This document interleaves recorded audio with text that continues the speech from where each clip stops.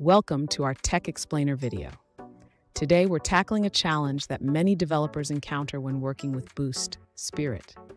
Our viewer is trying to parse a PDDL file and is facing difficulties with parsing preconditions into a struct, particularly with recursion and understanding the Boost manual. Let's dive into the specifics of their question.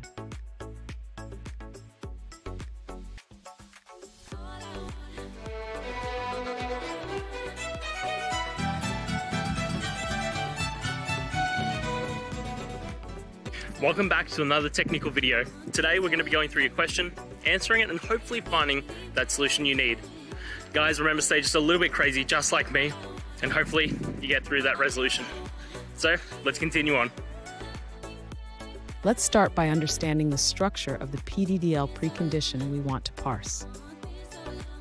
The precondition consists of a logical expression that can include predicates and negations.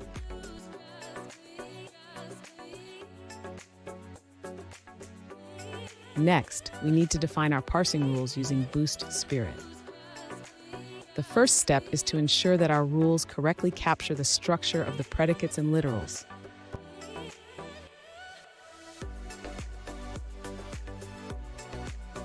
Now, let's address the compilation error you're encountering.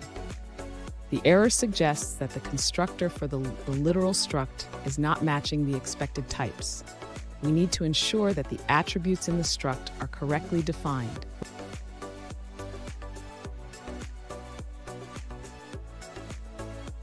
To fix the issue, we can modify the literal struct to include a constructor that accepts a vector of literals. This will allow Boost Spirit to correctly instantiate the literal objects during parsing.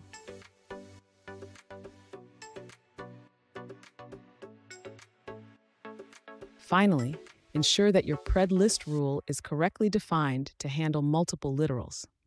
You can use the star operator to allow for 0 or more literals within the AND expression.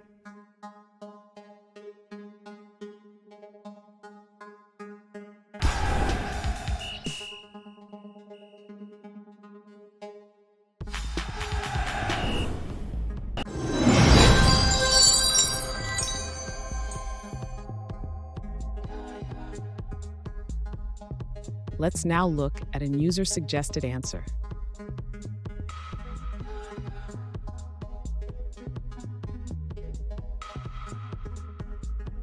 In this discussion, the user highlights an issue with parsing preconditions and recursion using Boost Spirit.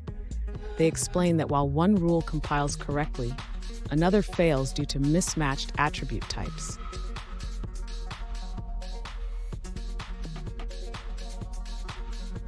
The user suggests simplifying the grammar to better reflect the desired abstract syntax tree, or AST. They propose a new structure for parsing scheme-like function applications.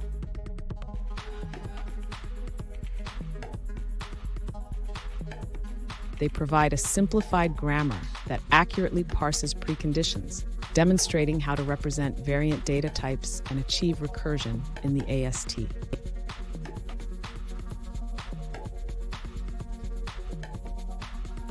Finally, the user emphasizes the importance of validating the AST against specifications and provides a complete code listing for reference.